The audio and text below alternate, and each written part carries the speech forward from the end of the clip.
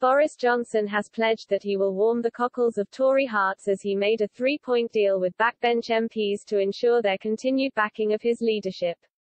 The deal involves him clearing out his Downing Street staff, ditching lefty policies, and refocusing on traditional conservative ones including tax cuts and streamlining government. The Prime Minister has made it clear that he wants to complete the unfinished work of Margaret Thatcher and Tony Blair in modernising the government and making it leaner.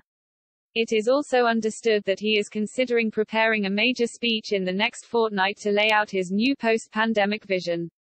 The 3 points agreed between the Prime Minister and Tory backbenchers include a clear-out of staff from Downing Street and listening to the right people, who will be brought in as replacements. This began last week with 5 key members of staff resigning, including Director of Communications Jack Doyle, Chief of Staff Dan Rosenfield and Principal Private Secretary Martin Reynolds, all 3 of whom jumped before they were pushed, according to one insider.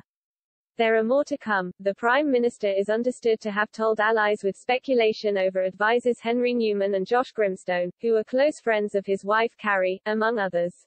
The new Chief of Staff will be Chancellor of the Duchy of Lancaster Steve Barclay, who also runs the Cabinet Office as part of a move to streamline government and make the centre clearer.